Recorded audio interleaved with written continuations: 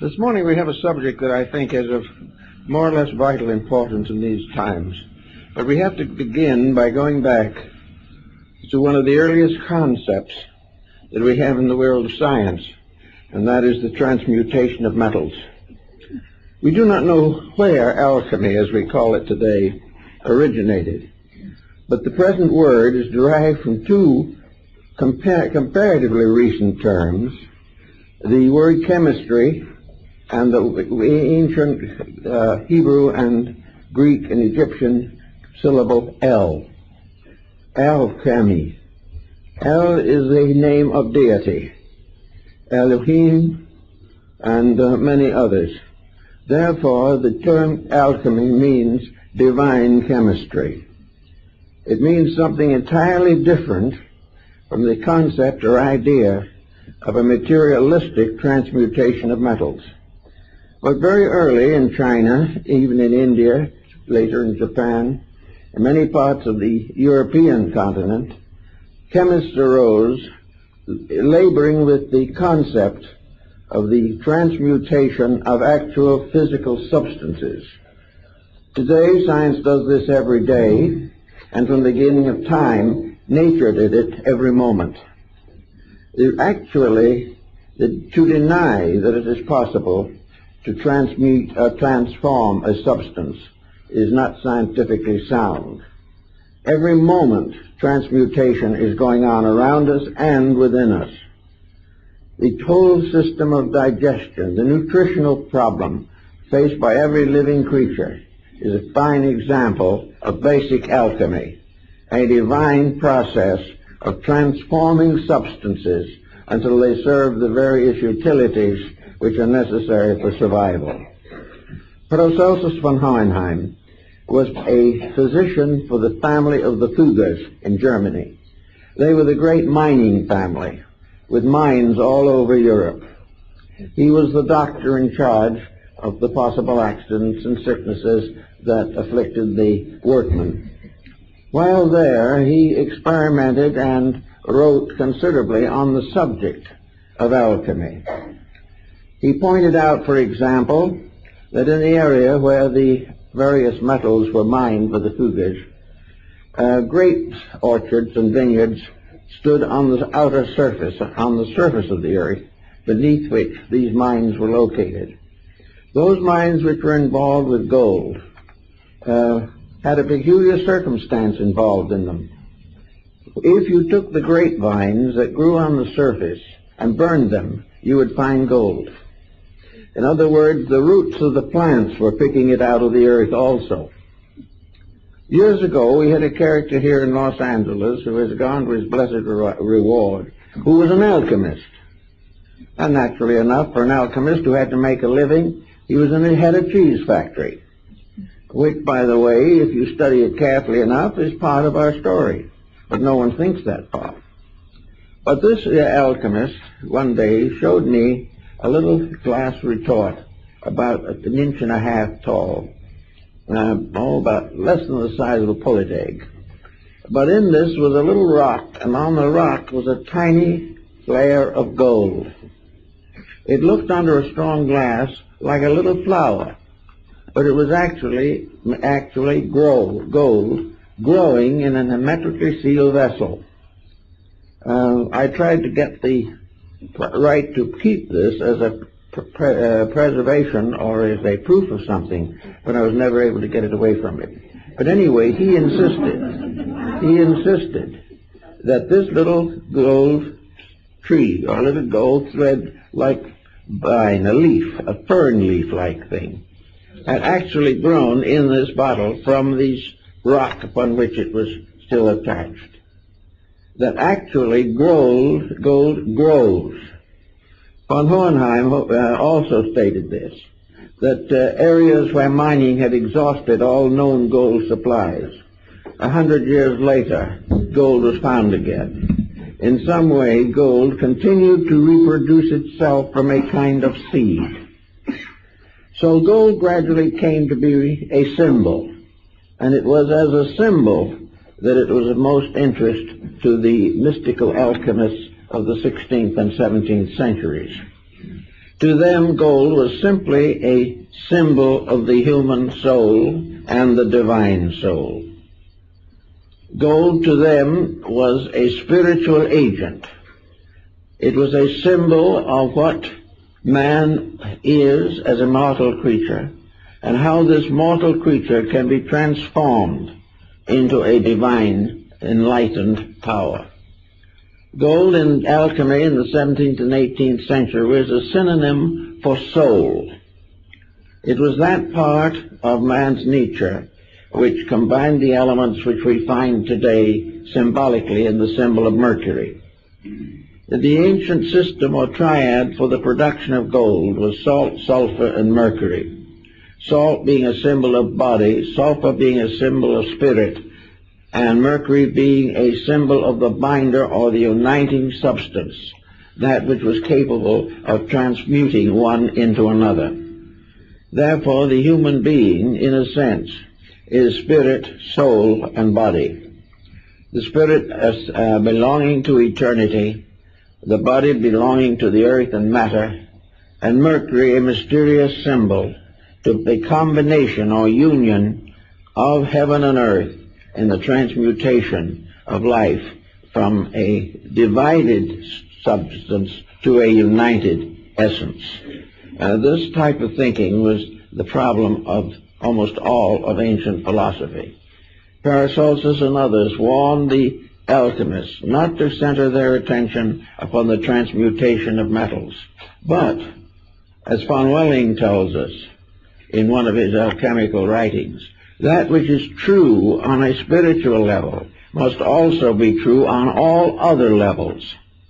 And if it is possible to transform mortality to immortality in man, it is also possible in nature, it is possible in all the kingdoms of life, and it is possible of all the substances which make up the created universe. So Paracelsus did not deny the transmutation of metals, but warned that the acceptance of this as the primary factor in alchemy was a mistake, and that as a result of this mistake, most alchemists failed, because they failed first of all to set up the transmutation within themselves, by means of which the true understanding of the mystery could be developed within their own consciousness. In other words, as another alchemist said, there are seeds of life in everything. In India and China and Japan, these are called the Buddha seeds. They are the seeds of all essences and substances. All things grow from their own seed, root, or cause. And the cause of immortality is in every created mortal creature. The seed of immortality is in man. The seed of all knowledge is within the human being. The seed of all hope and of all life and of all wisdom and all understanding, all these are locked within the individual. And they must grow as plants grow. They must gradually overcome the resistance of ignorance. They must day by day and year by year spread their life in all ways. The tree of wisdom grows from the human mind. The tree of love comes from the human heart. The tree of God comes from the eternal seed within the consciousness of the human being. So all of alchemy was primarily a release or a revelation, a transmutation of ignorance into wisdom, a transmutation of death into life everlasting, a transmutation of ignorance into wisdom. And all this was done by a very elaborate process. The secrets of transmutation are beautifully and symbolically set forth in a number of works.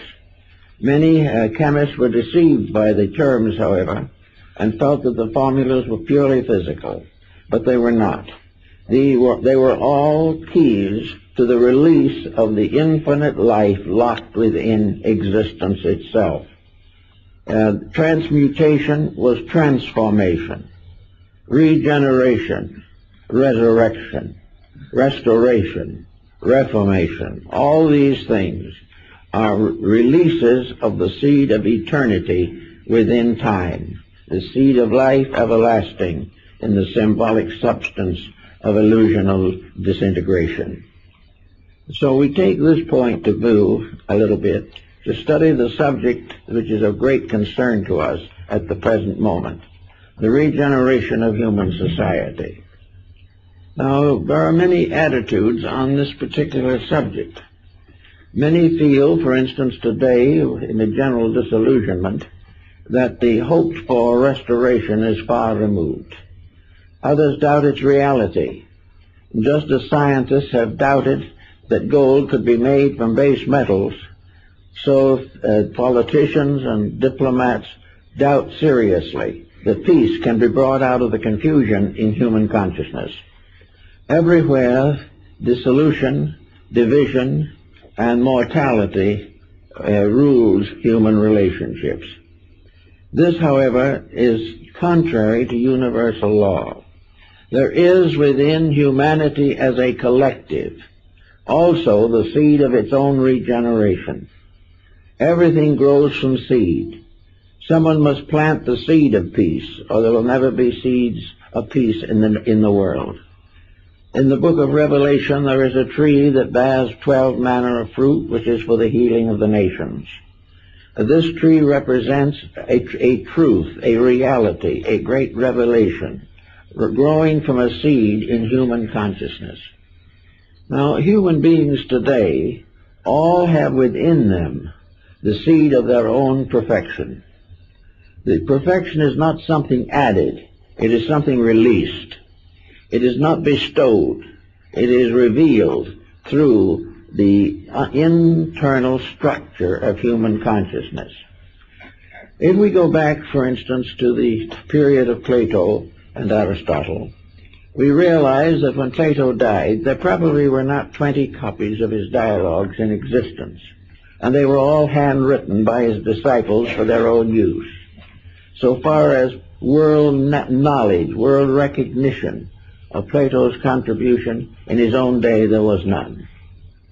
Whatever he attempted to do, he did, and when he finally passed out of this life, he left no institution behind him. He left nothing that endured. He left not even a solid codex of his own writings. And yet today he is better read, better known, and better appreciated than ever before. Because somewhere within the nature of his own labor, there was the seed of restoration. That which was truth in his writings can never die. The same is true of the words of Christ. Those words were not printed in his own lifetime. Only a few ever saw them, or heard them, or saw him. But that which is eternal, inevitable, cannot die. And the true tree of life in us cannot die. Today we have many confusions in the world. We have a series of labors that have gone sour. We have attempted to do great things, but they were not the things that were necessary. And in the effort to be great, we have failed to fulfill the natural simplicity of ourselves. We have accepted the idea that fame and fortune are the answers to the human problem. But until fame and fortune are regenerated, until the true seeds within both fame and fortune are restored to their original scientific and spiritual dignities, we will never get anywhere with them. Every mistake, every sorrow, every problem that we have has within it the seed of its own solution. And also it is contributing to the ultimate perfection of ourselves, our world, and our universe. To find these things, we have to begin to search for the keys to regeneration, the keys to restoration. Now it so happens that these keys have not been entrusted to the sky or the earth. They've been entrusted to man himself.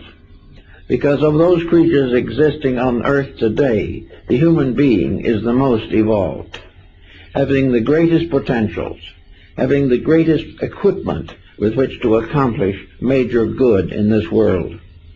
The human being has the facilities, the mental abilities, the rational faculties by which he can take the seed of eternity within himself and release it as described in the structure of Kabbalistic philosophy.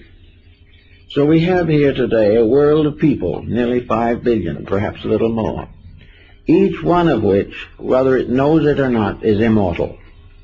Each one of these creatures has been endowed with a potential. In each human being, the seed of eternity has been sown in the fields of time. The human being could not breathe, could not walk, could not think, could not exist if eternity was not within him. The eternal life, the life of all things, is that which gives man life. Each kingdom of nature unfolds this life according to its own rules and laws. Each kingdom of nature tries to expand its potentials. We see the gradual development of the plant kingdom, in which a small lichen somewhere gradually develops into a magnificent tree. We see all the flowers of the field. We also see all the beautiful crystals in the rocks. Everywhere something of a divine nature is being revealed through kingdoms of nature. In the animal kingdom, other values are revealed. We discover perceptions and reflective powers that we do not even take for existing, let alone take for granted. Then we finally come to the individual, the human being, who is the sum of all this evolutionary process. Here we have a being of which, for instance, we can mention such beings as Leonardo da Vinci. We can think in terms of Michelangelo. We can think of terms of Stradivarius or any of the great leaders of human arts, crafts, and revelations. We can think of the saints and the sages, all of the different degrees of development and unfoldment that already are obvious in the human being. They are obvious because he is endowed with them. They are obvious because they are manifestations of the thing that makes him exist, and that is the divine seed of life within himself. That which is within himself is his own immortality. It is also in that part of him which functions in his daily life. It is that power within him which digests his food, keeps his heart beating, controls and regulates digestion and elimination. It is this same power that gives him the right to write a book, to make a great contribution in art or music or science or philosophy. All the different departments of life arise from one tiny seed, the divine seed in man. It is this one divinity which is the unit. This is the monad of existence. This is the one from which all things come, and yet all things in their infinite divisions are still one. From one source all knowledge arises. For one purpose all knowledge exists, and that is the perfection and growth of living things. In our course of life, politically and socially, we have forgotten almost entirely the part of ourselves which alone can be solutional. We cannot solve with the mind unless the mind is inspired. We cannot create with the hand unless the hand is regulated and guided. We cannot create with the body unless the body itself responds to a divine eternity within itself.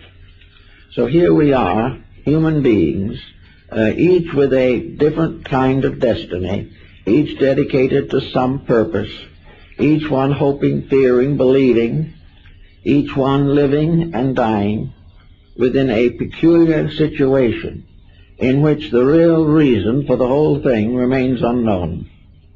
We do not today believe or realize the power of this seed germ within ourselves, which seed germ is eternity, hidden within the folds and regions of time.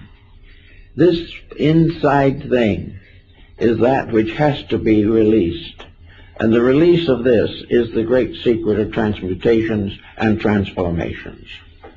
Everything depends for its survival upon this submerged, hidden source of life within ourselves. It is the spark of eternity in us upon which we depend for everything. And when that leaves the body at death, it takes with it every activity, every process, except disintegration. This is one of the reasons why it seems as though in this world there's been a great overlooking of something. We have been trusting each other on a level which is not trustworthy. We have tried to work out our problems without bringing into focus the one solution that is possible, and that is the release of the eternal plan through ourselves. It is the same with nations. From the beginning, nations have been compound individuals. They have existed with temperaments and dispositions. They each have their own peculiar specializations in life. They have their languages, their customs, their arts, and many times their religions and their languages. All these are parts of a unit, and the unit of a nation is a kind of collective atom. For each atom is a personification of a racial, a cultural, or a social problem or pressure. So in the atom problem, we have the atom who is Greek, the atom who is Chinese. But we also recognize that each of these compounds is ensouled. Each one of them exists as itself rather than falling into chaos, because the entire structure is embodying a principle. The development of humanity, the tree of races, means that a life principle is flowing through all races. And these races become branches upon a great tree. And this tree is the tree of life itself. But every nation is part of that plan. Every individual within a nation is a leaf or a twig or a bud upon a tree. A living thing depending upon one life. Now this means that whether we realize it or not, there is only one life. And this is the thing which is difficult for us to understand. In our way of competition, in our way of self-centeredness, each individual competes with another and tries to outdo others. In strangeness it may seem, there is no one to compete with, because actually there is only one life. And all competition is a mistaken belief that this life can be controlled in one direction or another, when in the truth of the matter, the creatures must be controlled by that life principle. The principle is not divided. There is no such a thing in the principles of things as the various structures we set up and defend so stoutly. We defend our politics without realizing that all government rises from a tree, and that the root of this tree is in eternity. We believe all arts and sciences have their sources in the various geniuses which created them and which we regard as their patrons. Actually, painting, music, literature, architecture, all these are trees growing from one root. Life, in all of its manifestations, is one life, diversified through expression and through creation, but never actually divided. If one of these arts should actually die, all would die with it, because it is part of one life. Now these various plants and things becoming like individuals, nations, develop characteristics. They develop likes and dislikes. They are influenced by longitude and latitude. And today they are influenced largely by lassitude. They are influenced by fable, by myth, by tradition, by heredity. All these things seem to divide these nations from each other. But as we find so clearly pointed out in the Shakespearean plays, some of them, especially The Merchant of Venice, every one of these various factors depends upon a common feeling, a common reality. If a child dies, does not its parent weep, regardless of race? If someone is killed in an accident, is there not a tragedy, whether we know that person or not? If a nation destroys itself, or tries to, is this not a catastrophe? regardless of what nation it is? Is it more beneficial to life for a small country to die than for a great one? All are one. There is only one nation, and that is the humanity itself. There is only one art, the art of living. There is only one science, the science of salvation. There is only one religion, eternal hope of good. So if we can begin to get this oneness out of to where we can see it, it can do a great deal with it. And yet to the average person, this oneness is more or less obviously necessary, but no one pays much attention to it. We think of each person coming into the world as an individual, free to do what they want to do, and that the life within them is bestowed in order that they may be able to do what they please. So the divine within us is used to advance the human and material ambitions that we develop. Each person seems to feel that he can build a different structure upon the one life which made him alive. He seems to believe or think that he can create a destiny for himself, using this one divine power as eternal life, but that divinity is merely a fuel which permits him to do as he pleases. Then in spite of everything to the contrary, the individual is not responsible to anything for the use he makes of everything. This is a factor which we have never been able to completely overcome. But we're getting more and more into the situation where if we can't understand it, we're going to be in a very bad way. We are still hoping that some way, in some manner of our own conjecturing, that we're going to be able to arbitrate these differences, that each individual will be able to continue to do as he pleases, but in some way the power to please in a destructive manner will be reduced. I think the answer to this is something for science to give a lot of thought to, because the first thing we need to know now is the thing that science can't tell us, and that is, what is life? What is the eternal energy that sustains things? What is the mysterious seed from which all life comes? In what ground is mortality planted? In what part or field of space does evolution move? Actually, we have to look very carefully to see what is life. Is life motion? Not necessarily. Is life ambition, hope? Is it tragedy or comedy? Is it contained within any structure that we have developed? The only sensible way that we can really approach this is the way we have never used, and that is to recognize that in substance all of these things are the same. They are all specializations within an indivisible reality.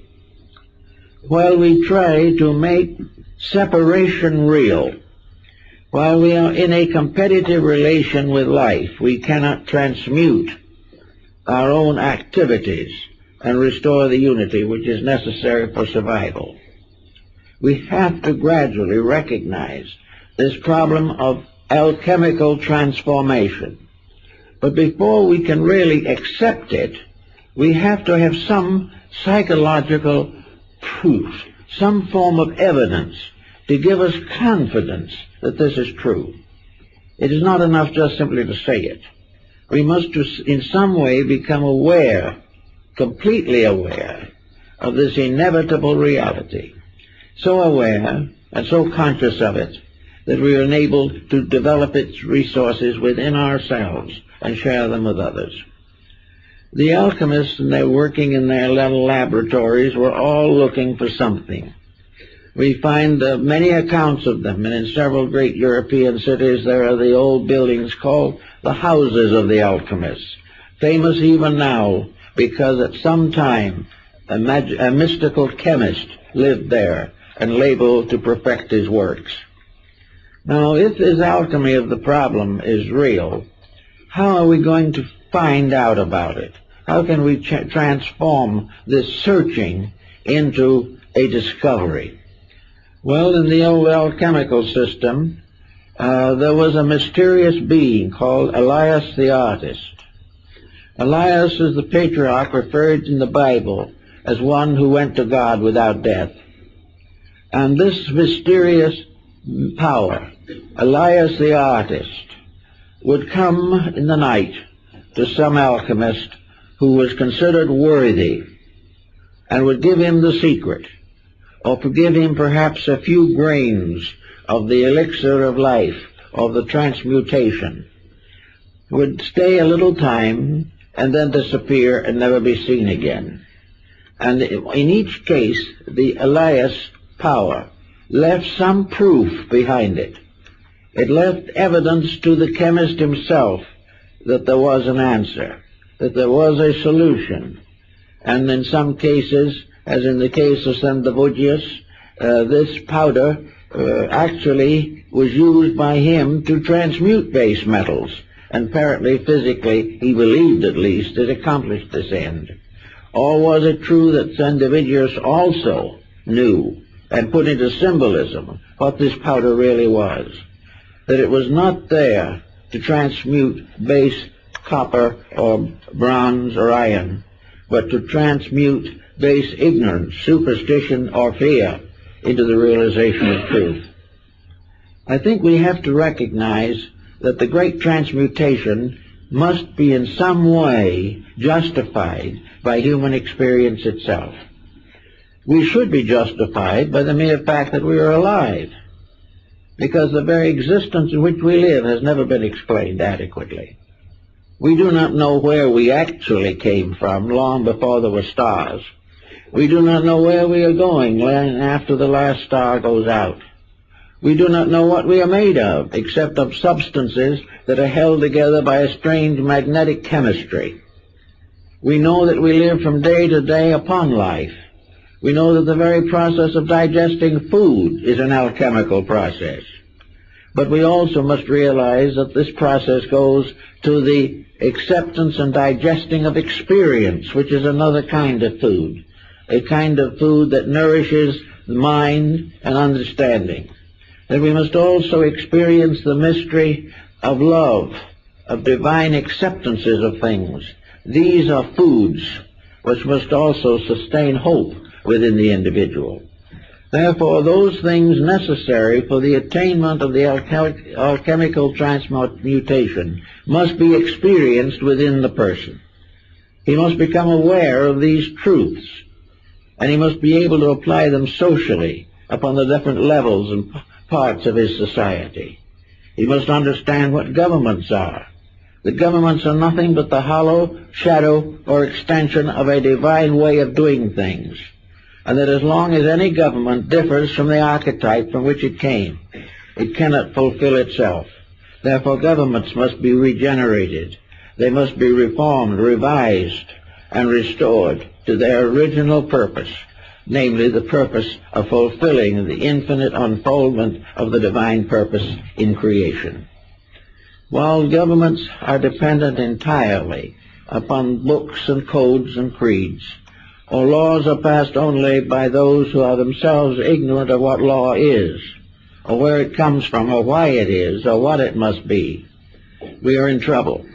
But as long as we are willing to build our laws solely upon previous laws, or upon the previous incumbent in public office, we will never get to understand the final great fact, namely that all things obey except man, and out of his disobedience fell the angels. Every part of nature except man is incapable by its own constitution of actually violating universal law. It has no initiative. It has no free power to become a separate creature. Man is separate. He is separate because potentially he is capable of a greater advancement than any other kingdom of nature on this earth. He is the leading power here. All previous embodiments on this planet have been leading toward him. They have been gradually releasing that part of his own potential which enables him to stand and proclaim his existence. This, however, is not to be the subject of great rejoicing, nor is he to become completely overwhelmed by his own egotism. The fact that he exists is a remarkable thing. The fact that he can exist well is a still more remarkable thing. And he hasn't quite gotten there yet. But he is hoping. But his hopes have to be brought into some form of pattern. And when the old time, in the Bible, they spoke of the earth as a garden and considered that man was the gardener. Well, a gardener is one who takes care of the plants. We're not really doing that. As gardeners in the garden of life, we are not protecting it. We are exploiting it. We are not doing all we can to preserve it. We are doing all we can to make it a servant of personal ambitions. So we may say that nearly all of that which is rooted in ambition has a tendency to be corrupt. It may not necessarily be wrong, but it can easily become so. We cannot, by ambition of our own, do that which only eternity knows. We cannot solve problems that are greater than our insights or our understandings. But fortunately, we don't have to. We only have to come into a harmonious relationship with the great plan of life itself. And this is what, in a large way, alchemy really represented. It told us through human digestion and the digestion of metals that there are processes going on that if we do not interfere with them, corrupt them, or pervert them, are magnificently sufficient. The only thing we can do is cut ourselves off from life by the misuse of it. We can only destroy that which we have labored so hard to build: bodies, attitudes, institutions, nations, governments, parties, and policies. All these things we have built up only to destroy them by our own selfishness. Now we say that's a very great tragedy. Yes, but unfortunately there's still another point that is more important. Namely, if we can destroy them, they are not the thing we are seeking. Anything that can be destroyed is not part of the reality, which is completely indestructible. Therefore, we have to gradually bring our own consciousness into relationships with things in which we become aware of the indestructibility of truth. Until we realize this, we will continue to destroy idols we have set up, falsehoods we have deified, until finally we turn against them.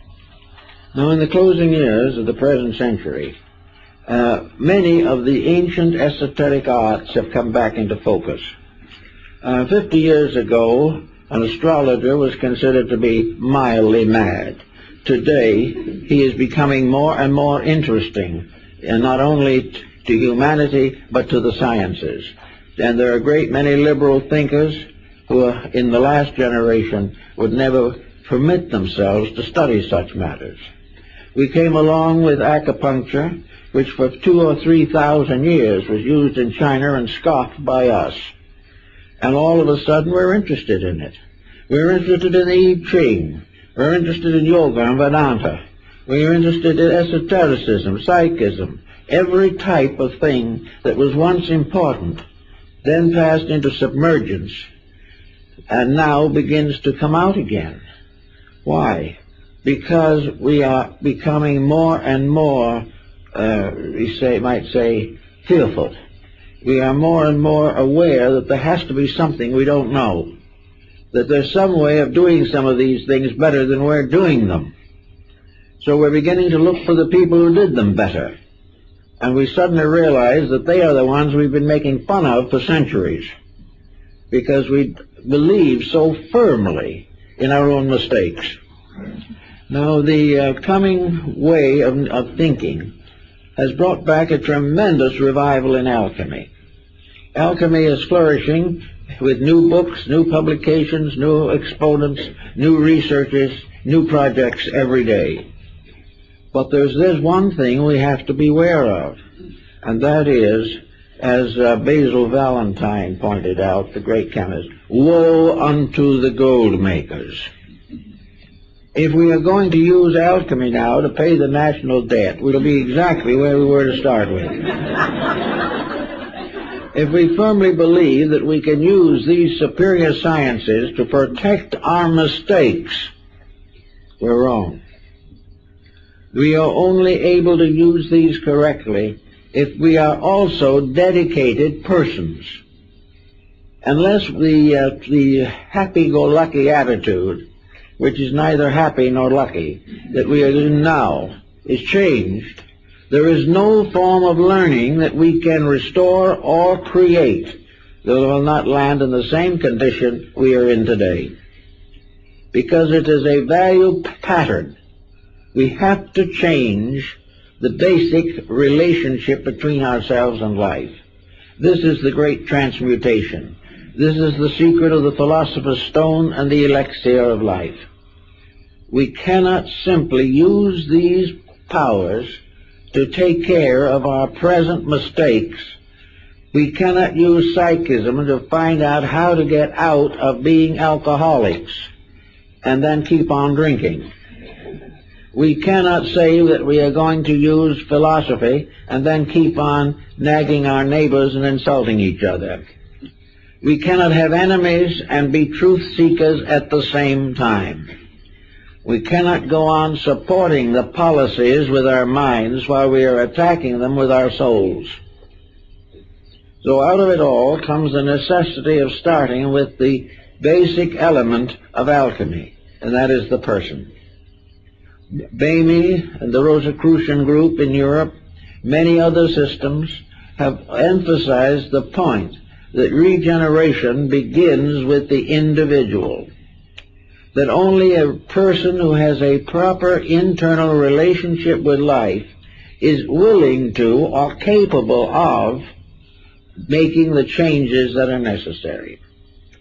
So somewhere in this process, we must identify the pearl of great price, the seed soul in ourselves, something that is so mysterious, so minute, that it is like the proverbial mustard seed, that being the least among the seeds shall grow into a great tree.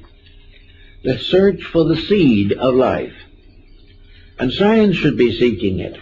Everything should be seeking to know that which is locked within something so small and so abstract that we cannot even distinguish it or analyze it, and yet from which flows all existence, all condition, all progress, and all reality. Here is the tiny germ, which is the greatest thing in the world, far greater than anything we know. And it's in us, and one thing, we can prove that. We can prove it by the fact that we're here this morning. We can prove it by the fact that we can raise a hand, that we can drive a car, that we can enjoy a bad program on TV. All these things are proofs of something. The fact that we like one thing and dislike another, believe one thing and disbelieve another, these are all evidences of the presence within ourselves of a power, of a life reality, a germ of eternity by which we exist.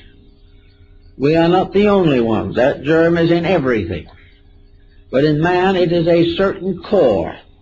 It is reaching further into the great world of needs. In other words, it is the basis of the fruit of life that we are all seeking. Here we are, able to think, able to play the piano magnificently, able to control and direct the actual forces that make up our civilization. All of these things are within our dispatch and within our area of possibility.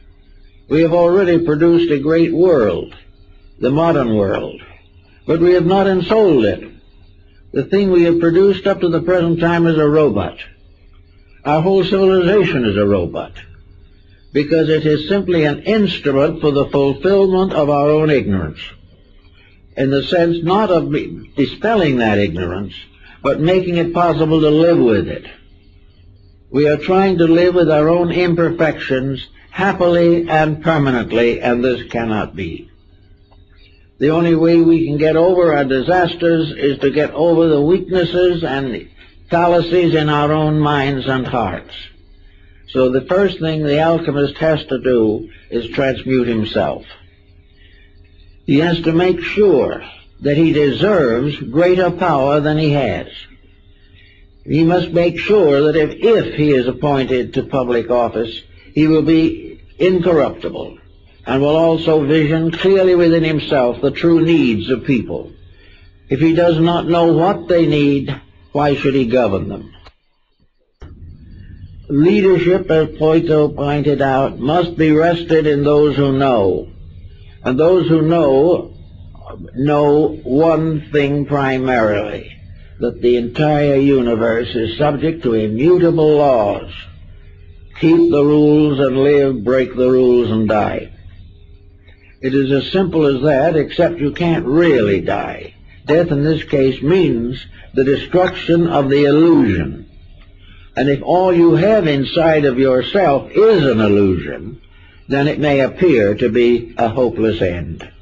But actually that thing inside, that mysterious seed, the soul seed, does not die. It cannot. It can be delayed. It can fall upon bad ground. And it can be, for some reason or other, taken away by the birds of the air. But that the seed itself cannot cease. So somewhere we've got to make peace with reality. If we don't make peace with it, we're not going to get the results that are necessary. But how are we going to make peace with it, whereas in the moment our entire life and thought is based upon transitory, impermanent, and inconsequential attitudes? How is the average individual to become capable of ruling himself, let alone ruling anyone else? Well, it should be part of education, but it isn't. It should be part of everything that we do, but it is not. We are constantly being schooled to do things to perpetuate our mistakes. We have a standing army to perpetuate our hatreds. We have everything we can think of to perpetuate a kind of egotism, self-centeredness, or hopeless and ruthless ambition. We are not trying, really, to make any basic correction. We are competitively trying to prevent someone from doing to us what we have been long waiting to do to them. All this, we cannot solve anything. So comes a sacred art. An art maybe that was founded in the ancient temples of Egypt, perhaps earlier. An art which is recorded in the ancient Hermetic writings. The books of Hermes Trismegistus, found in the scriptural writings of all peoples. This mysterious secret art, secret science of personal redemption, personal renovation of character and of life.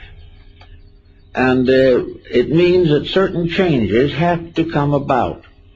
Now in the Orient there was a very elaborate system of esoteric disciplines set up to help the individual to cure these deficiencies in himself, to build up a personal, integrated being, a personality, a character, a temperament, a disposition, a unit within himself, by means of which he can gradually come into the realization of the soul potential locked within him.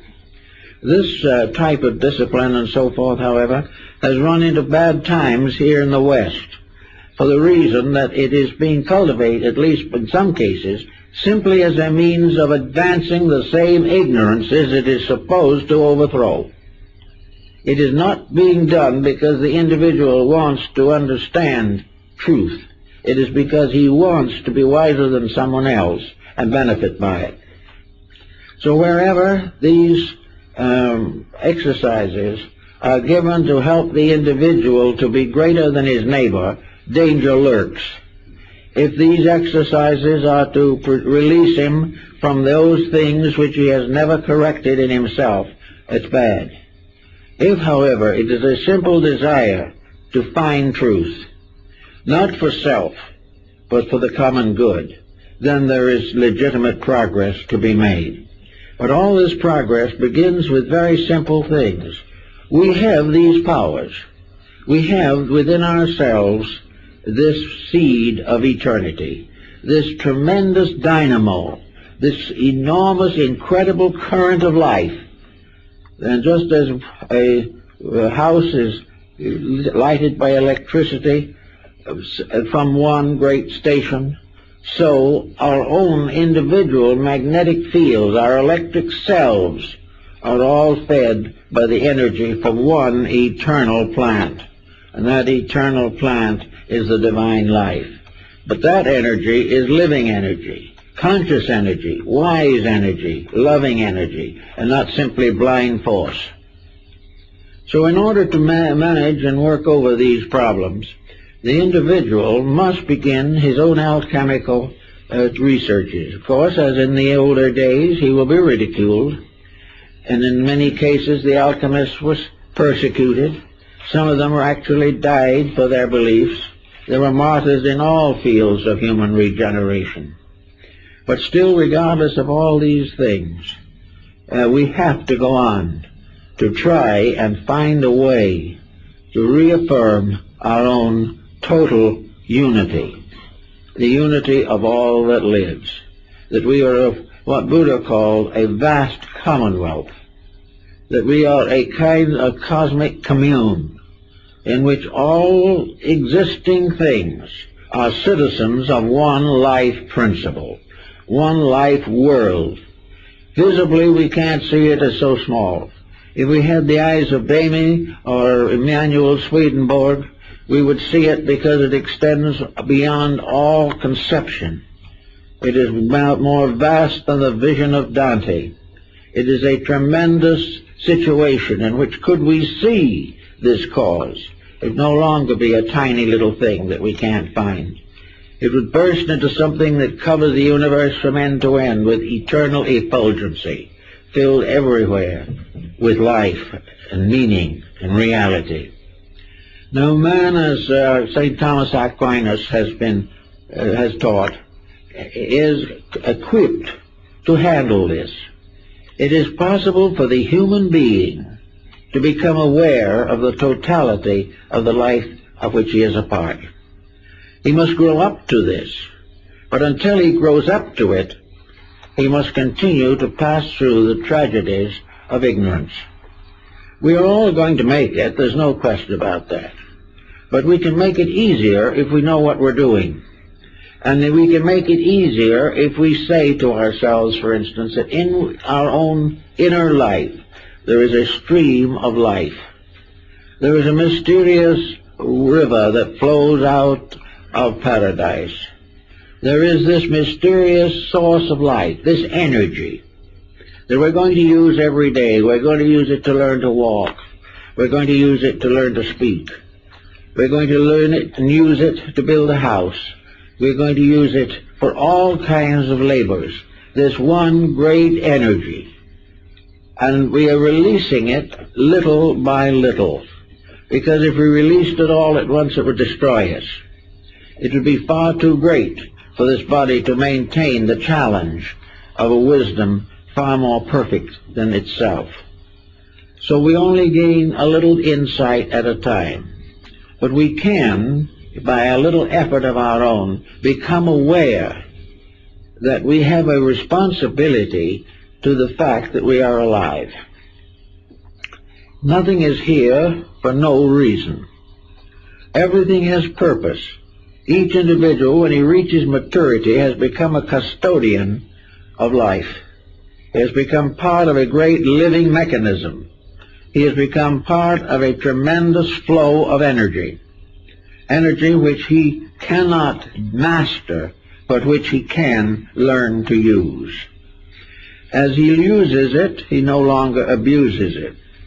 And when he gets to the point where he can transmute his own mistakes, where he can begin to see the things he did not do well and try to do them better, when he comes to this condition, he is already well on the way toward an enlightenment. Now, what are the immediate fruits of this enlightenment in terms of alchemy? Those who possess this power, this mysterious elixir of life, who are masters of the golden stone, these individuals still live here just like everyone else. They are forbidden by the rules of their orders to even reveal that they are different. They live in this world but not of it. They have a tremendous life inside themselves and are not dependent upon the encouragement of their neighbors for survival. They cannot be captured within the framework of a bad law. On the other hand, their wisdom and insight shows them how they can live surrounded by laws that are not good and still be right themselves. Actually, the alchemist is no longer just a citizen of the country in which he is born. This point was well made by the Greeks and by many of the ancient peoples. Namely, that it is a mistake to assume that there are only certain realms in which the human being can function. There are not only the gods above of the Greeks and mortality below. There is something in between. This in-between thing has been in theology made into the hierarchies of the angels and archangels and so forth. But in the classical times, there was a state between mortality and divinity, and this was the state of the heroes, the heroic state. Or as one Rosicrucian said, there is a race that exists on a plane above us, made up only of those who have been born into it through their own wisdom, and they are called the servants of the generalissimo of the world. So this race, so to say, this superior order, this heroic order, is composed of those who in this world have achieved freedom from negation and have dedicated themselves with those who have gone before to the ultimate service of all that lives. These heroic powers, which we develop through our own integrities, become the basis of a release from the mistakes that have been made. Once we have this correct inside knife, we know why things happen to us. We are no longer moved by the things that we call joy and sorrow. We live in a state of truth in which all things have their own right and natural existence. We are not subject to any of the calamities that befall ignorance, because we are no longer ignorant. And no matter what is done with civilization, no matter how many laws men pass to improve each other's condition, suffering, sorrow, and death will endure as long as the causes of them have not been corrected within the plan of things. So in alchemy, as we see it, we can face into a great many interesting and remarkable facts. We can say something that primitive people, for some unknown reason, have long sensed. Sophistication has been a blinding factor. When we began to overestimate ourselves, we underestimated everything else. And when we began to think of our own magnificence, we forgot that we are tiny pebbles along the shore of a vast ocean. So that we have to gradually get back to a certain simplicity. Nearly all primitive peoples have encountered one level of relationship with life that is important. They don't understand everything. Perhaps they are merely shamanistic peoples. But they do, most primitive people, have a realization of the tremendous integrities of some power, something greater than themselves. On various levels they interpret this power. To some it's ancestor, to others it's totem, to some others it's the beloved dead, to still others it is monados, or great ones who walk among the mountains. But in every case, these people have a natural esotericism. They have natural mystical qualities. which they have not outgrown by sophistication. Now, it's true that these faculties are genuine in many instances, and it is also true that they have gradually dropped out of sight. Well, the answer to that is also understandable. The reason why primitive psychism has gradually faded away is because it again became a blind alley. Primitive psychism kept the individual from actually realizing the realities. It was a kind of protection. It was as though parents were taking care of children, and the child turned to the parent for everything, or turned to the teacher for everything. But after a while, the child grows up to the point where it must make its own decisions. It must no longer lean or depend. It can no longer depend for its survival upon some benevolent power beyond its understanding. It must actually learn to stand, to live, to become a being, and transmute negative natural relationships into positive natural cooperations. It is not enough that we should believe in a summer land beyond the grave.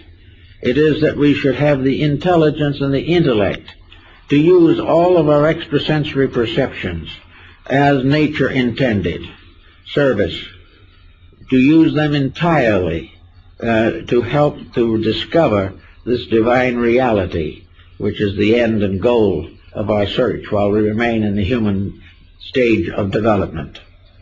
So we have to keep on working with this problem. We have a lunch and we eat something, and this something mysteriously gets absorbed, transformed. We don't tell the stomach what to do.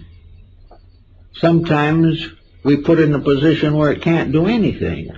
Under such conditions, it becomes a little resentful. Then we bring out the bicarbonate of soda. But all the processes of the body, from the beating of the heart to the nutrition of cells, everything that happens within this circumference of our skin is incredible. It is a miracle upon miracles every moment. There seems to be no way in which we can explain the wisdom of body cells, that we can actually realize the conscious cooperation of tissues. We cannot understand these things, because in some mysterious way our mind has sort of outgrown being a small cell, and we are now interested in trying to be a greater cell somewhere else. But actually, the miracle of existence is present to us every moment. It is present to us in the birth of every child that comes into the world. It is in us in every proof of the continual principle of life that is transferred from one generation to another. How, we do not know. We can see only certain physical symptoms, symbols, procedures, but the great transmission of life is beyond human understanding. Therefore, we have a little world, a little island of thoughtfulness in a great ocean of the unknown. We are constantly seeking to know more, but because of the peculiar dulling of our instruments, we have gradually turned away from the search for the unknowable to the gradual refinement of things that we do immediately see some value coming from. But actually, this one thing that we don't see is the only thing that is important. It is the basis of law. Within it is the absolute way in which everything has to be done. Within it is the proof of human growth. Within it is the release by which the individual gradually, step by step, actually grows up into a divine nature. And sometime in the infinite of things may be a God in his own right. But all these things are based upon an energy, what the alchemists called the spirit or souls of the metals. The souls of the metals can be brought together, and here's a very interesting point. Von Welling, in his Opus Cabalisticum, points out that no metal can be combined with another metal in its present state. One gross metal cannot be amalgam to another gross metal in terms of alchemy. Before an element can become mingled with another element, it must be sublimated itself and its own individuality overcome. It must cease to have separateness before it can be united with anything else. Therefore, the essences of the metals can be combined, but the bodies of the metals cannot be combined. To form, that is, they can be combined on a physical level for purposes of hardware, but not in terms of mystical understanding. So before any form of knowledge can be united to another form of knowledge, both of these elements must be subjected to and reduced to their principle. Therefore, we have to go behind what is known. We have to break through knowledge in the sense of tradition. We have to break through knowledge in the sense that it is a binding power.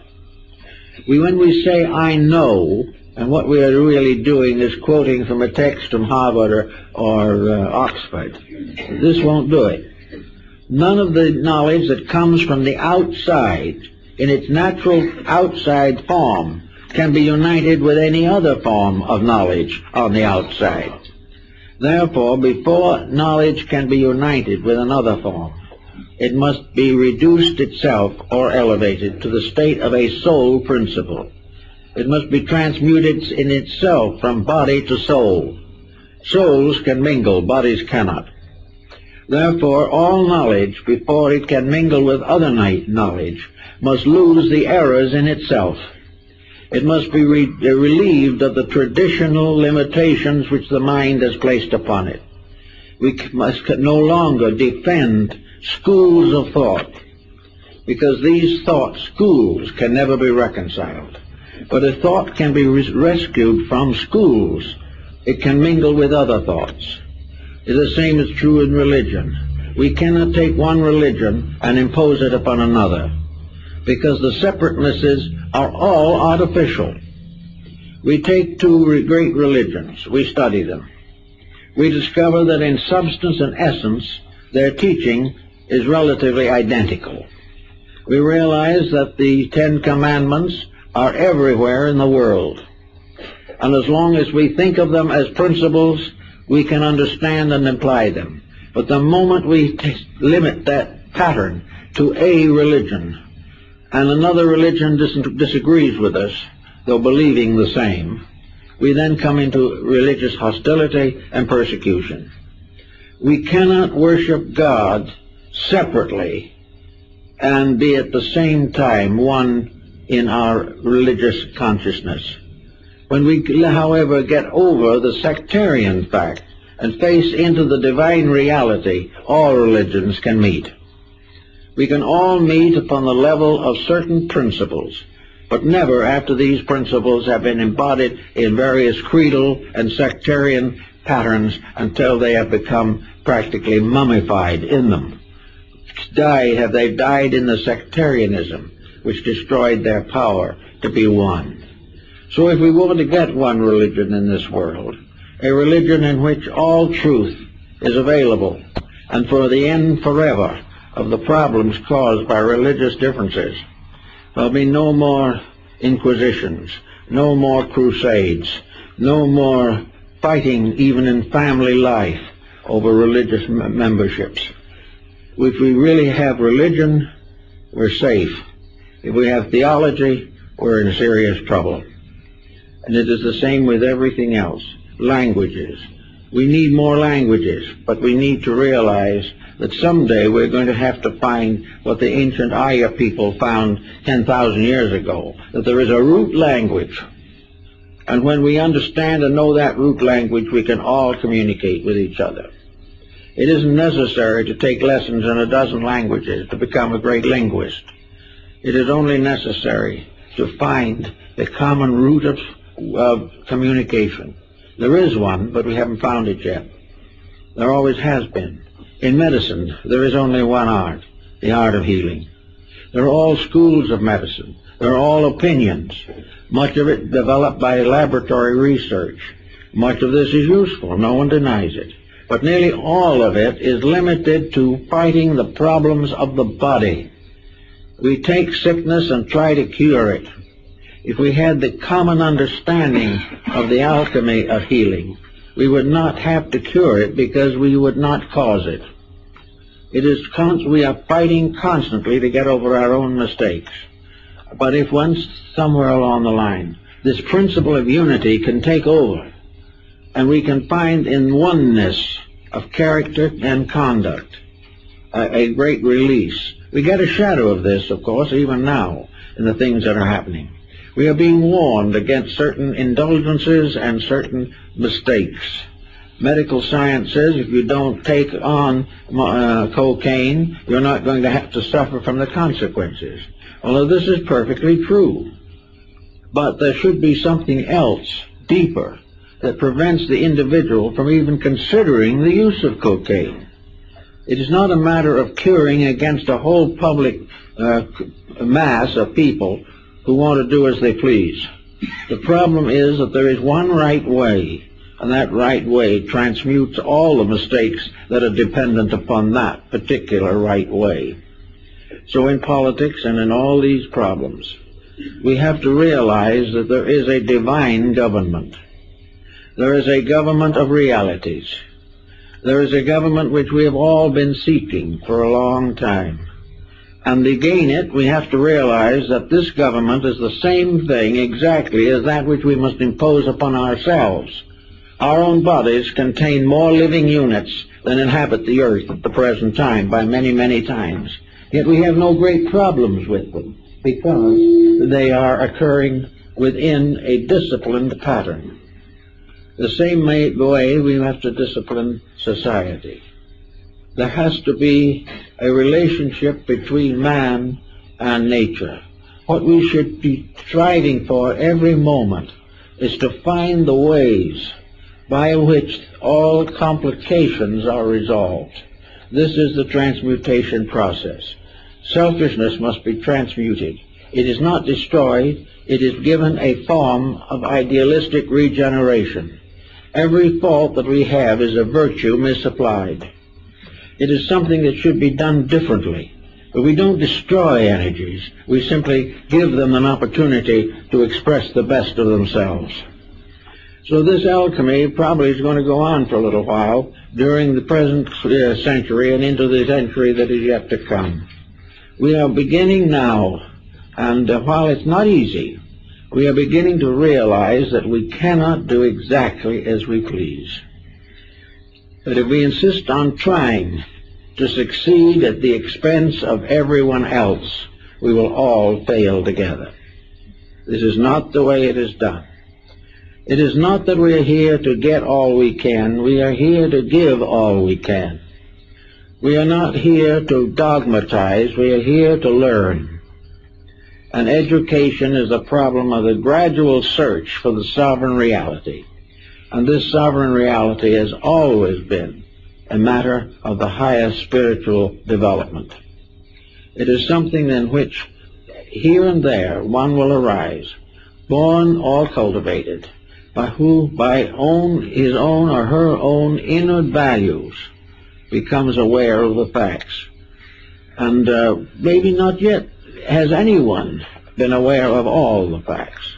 But we are gaining step by step the first big lesson. And that is that there are rules, the game of life, and these rules are not made by human beings. These rules are inherent in the life principle itself. We cannot misuse life without sorrow. We cannot take something that is intended for the common good and try to apply it only to ourselves so that we may have special profit. This will not work. So we watch around us. We see things that a lot of people feel very unhappy about. But we also realize gradually that our own fumbling is becoming unendurable. We are in trouble every minute. We are in trouble because we have gradually complicated our mistakes. When we were a small group of people living on a large planet, our mistakes sort of faded away. Everyone took his mistakes to the grave with him. Now, however, these mistakes are being circulated through one nation after another. All of a sudden, we are one vast family. We are in one humanity in conflict and stress with parts of our own family. Everywhere, the struggle for survival has been multiplied in its intensities, and the survival idea has been lost. We are all struggling not for survival, but for domination over others. So this keeps on going, and all of a sudden it looks pretty bad. We can see now what we couldn't have seen 25 years ago. And actually, this is growth. We are now bewildered. We are intimidated. We are at loss. We do not know what to do next. We do not know where to turn for instruction. But we are therefore in the condition of the prodigal son, who has wasted his substance in riotous living and has now repented and is trying to find his way back to his father's house. And this is what we're all doing, whether we realize it or not. We're all trying to find a way to correct the mistakes that exist. And the mistakes exist are scientifically controllable. If science would gradually try to find out exactly how the great sovereign energy works, why it works, and what universal life is attempting to do, if science would give this more thought and could find out just even a little more about what the purpose of things is, and get over the idea that man has been hopelessly isolated and must find out everything for himself and must build a world according to his own desires in a universe ruled by immutable law which can never be broken. Anything that attempts to break a law is broken by it. If science, then knowing its exactitudes and being able now to make ships that will go to the moon, headed for Mars almost immediately, if someone can bring this point home, that the one great answer that we must find is why we are here, what we are here for, and how we can work together to fulfill a purpose that we can never dominate, but we can venerate, recognize, and cooperate with. We can always realize there are not many ways of doing it right. We never have the freedom of choice that we think we have. For each individual, finally, there is only one possibility of choice, and that is to choose what is inevitable. This understanding can also begin to work in our lives. We can get over a lot of the pressures of family, a lot of the inconsistencies and inharmonies of daily existence, if we try to the best of our ability to live according to the life within us. And this life says, this is only one, and all others have it. When we speak of another, we are speaking of another self. We are speaking of ourselves. I remember the little story from Japan when I was there, talked to a Japanese, and we saw two men bowing frantically to each other in the lobby. And the friend, Miss Me, says, you know, this man, that man over there is bowing, is a nice fellow. And this other man he's bowing to is a rogue. Why should a good man bow to a rogue? Well, my friend said there were two reasons. First, this man is a rogue, but behind that rogue is God, regardless of what he does. Because if God wasn't there, he'd drop dead in his tracks. Therefore, there is a divinity in him, and this is respected even if his conduct is not. And he says there's a second reason also. Bowing is good for the stomach.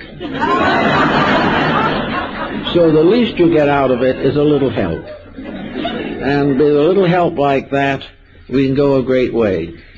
And by gradually trying at least to bow to the truth as we confront it, and making every effort to overcome every dividing factor in our lives, and trying according to the best of our ability to recognize that with us always is a power that we should respect and venerate. that this unseen guest is the source of ourselves.